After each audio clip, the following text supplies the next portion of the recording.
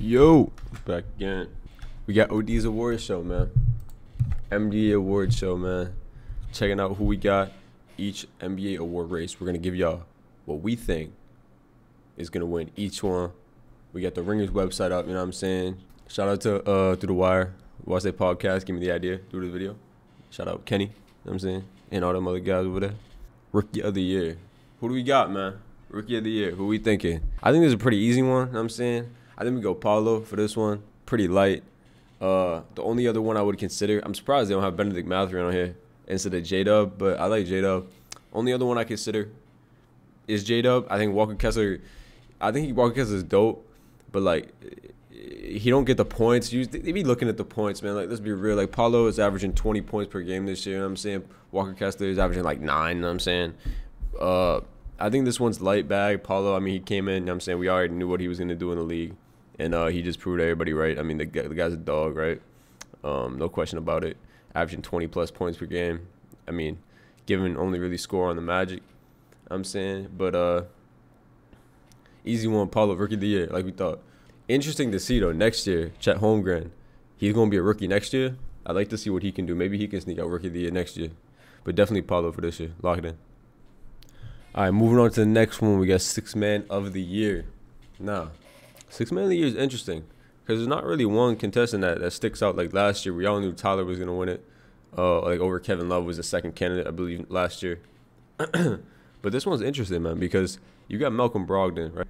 Just to give you a little preview, Malcolm Brogdon on the season averaging 15 points per game, 4 rebounds, and about 3.5, 4 assists per game. So, I mean, solid numbers for a Sixth Man of the Year, right?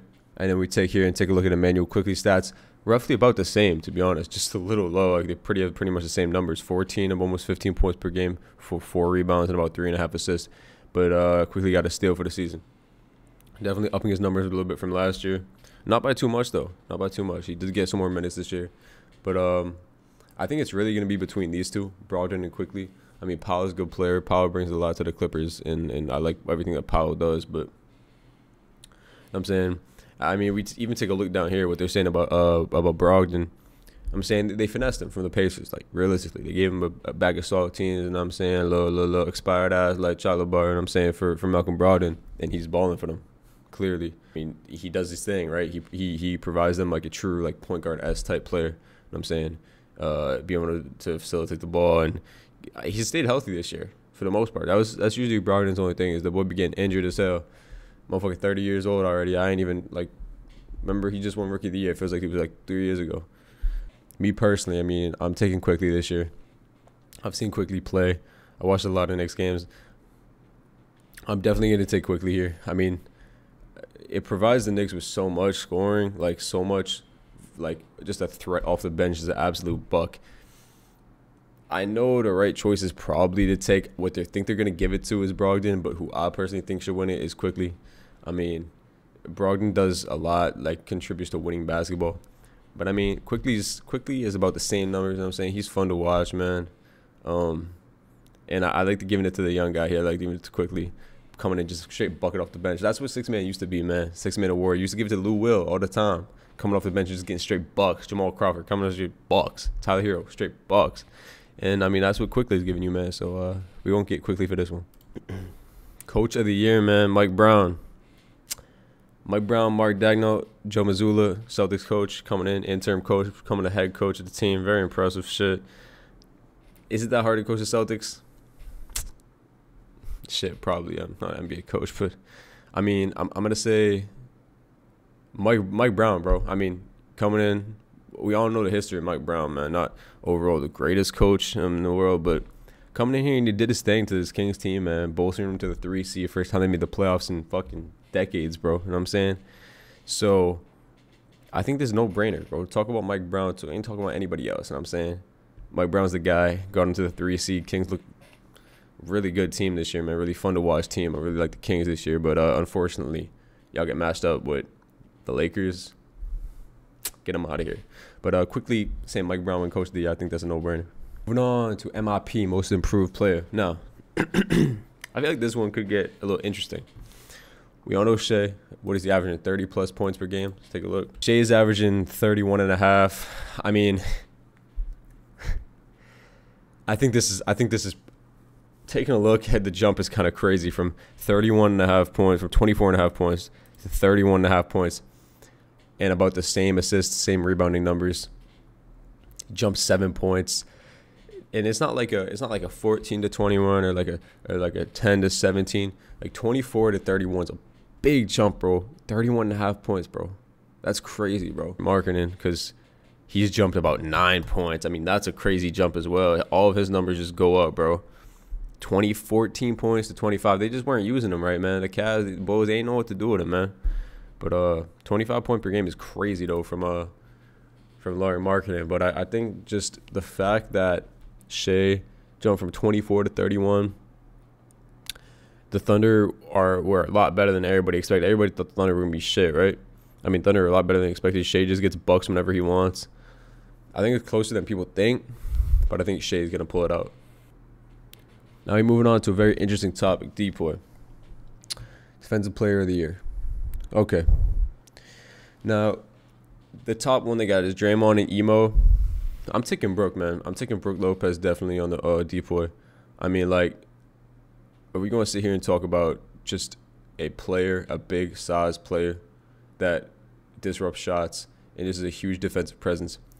Him himself, nobody scoring on him down low. Very good defensive rating.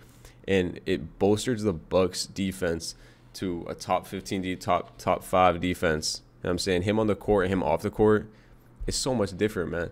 Like, the dude just disrupts everything. Like, ain't nobody, like, it just fucks everything up. I think having him third right now is crazy on this, man. I think he's going to be a Depoy. I mean, he leads the league in block shots per game. I think Bam should be on here in particular, but I mean, it is what it is. But I mean, I think we're definitely going to take Brook here, man. I mean, I think it's dope to see if Brook wins it this year, man. Just like coming back and just winning Depoy. I mean, he's always been a great defender, but like this is, he's never been like this. Blocks, deflections, like everything, bro. Like he just does it.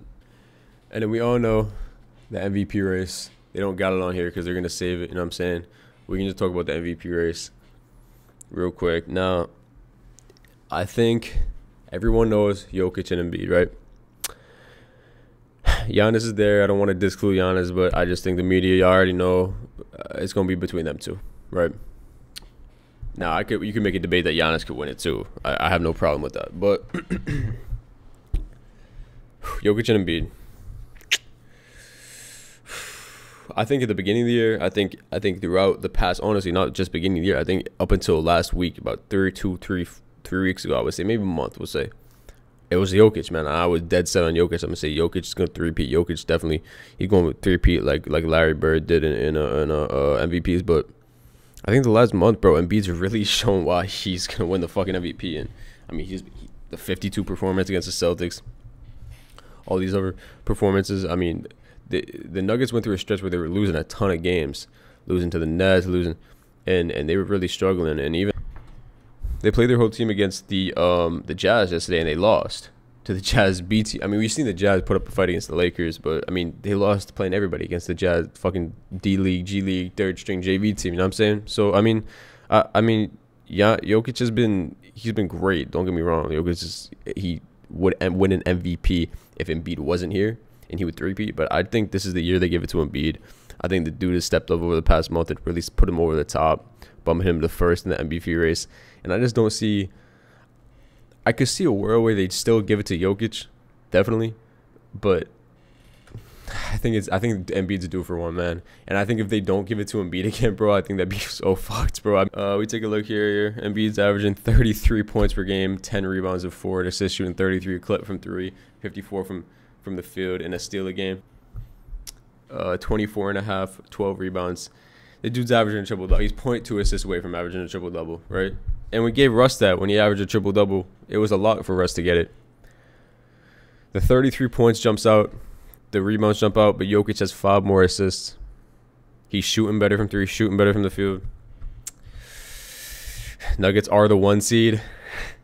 Now that you look at it like that, it makes it seem like they're going to give it to Jokic. I still think Embiid pulled it out at the end of the season.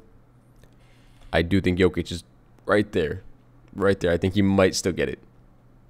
On the fence, really. I'm going to Embiid, lock it in, final one, Joel Embiid. If I were to put money on it, I wouldn't because I don't really know. That's gonna lock it in for the day. You know what I'm saying? Went through all the awards show. Little light video, nothing crazy, but if y'all enjoyed this, man, smash the like, smash the sub button. Live every day on Twitch. Let me know what y'all think about the NBA predictions in the comments, and don't cook me too much. I ain't a crazy NBA fanatic like that. Just trying to, you know what I'm saying? But I'll catch you in the next one, man. Peace out.